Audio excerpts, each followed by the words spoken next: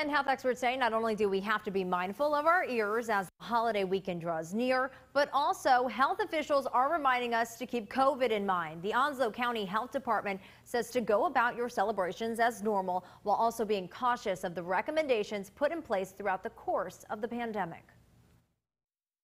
We're definitely in a good place, but we still try to share that, that we're available for vaccines. And then we all know the precautions to take if you're sick, maybe stay home. If good hygiene. Ray says COVID vaccines are available at the Onslow County Health Department, including for children ages 6 months to 5.